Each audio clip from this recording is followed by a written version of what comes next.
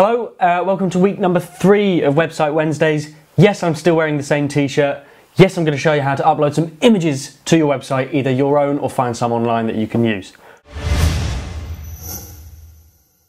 So we've got our website that we've been creating over the weeks. Hasn't changed very much. However, I am going to show you how to add your own images. So if we scroll down a little bit, you'll notice that I've changed. I didn't feel comfortable selling Dante Owens because he didn't know that we were selling him. So I've changed it so that we're selling me. I feel like that's a little bit more relevant. Anyway, so just below that, just above this, I want to add in a section which is a little bit about Website Wednesdays. So to do that, I'm going to quickly drag in a title, which should just sit above. I'll drag in an image as well, which I'm going to drag into the right-hand side of that title. I'll drag some text in below that.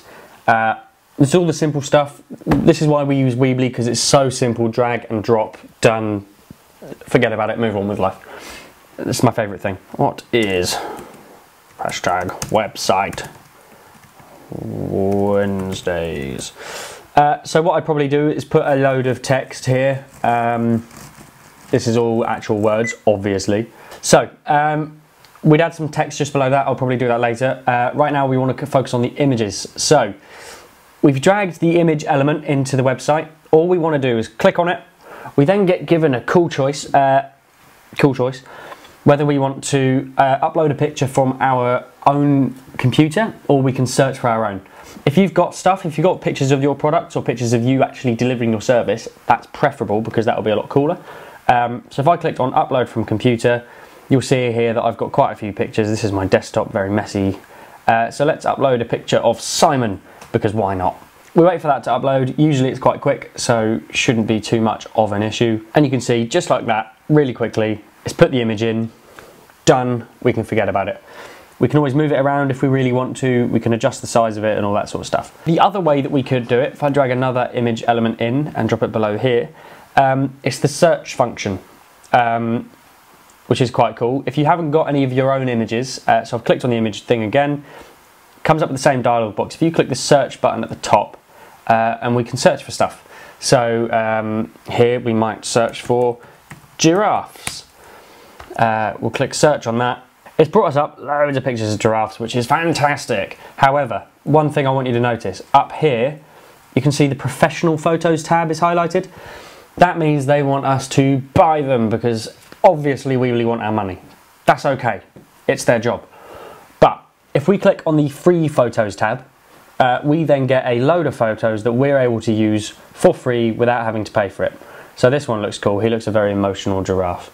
So let's click on that.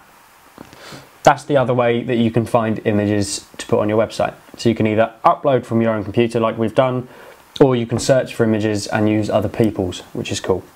A question that does pop up is, can you use Google Images? Sometimes.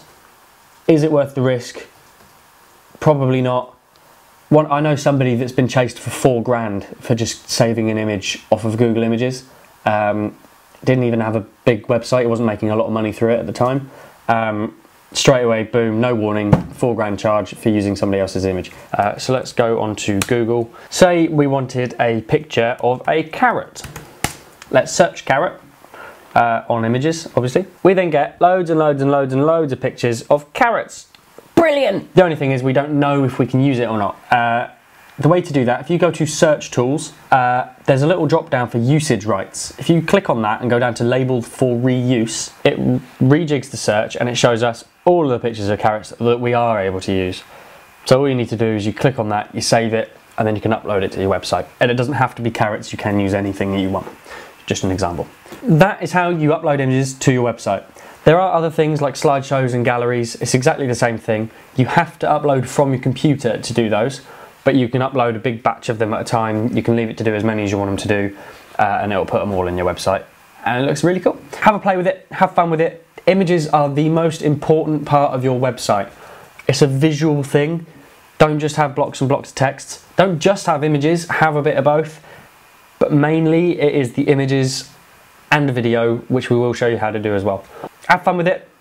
Put some images in, take some cool photos, upload some cool photos, send them about, share it with us. Share it in the pop-up group if you're in the group, or just share it on Twitter. Tell us what you're doing and let us have a look at it. Let's see how you're doing with it. Add some photos.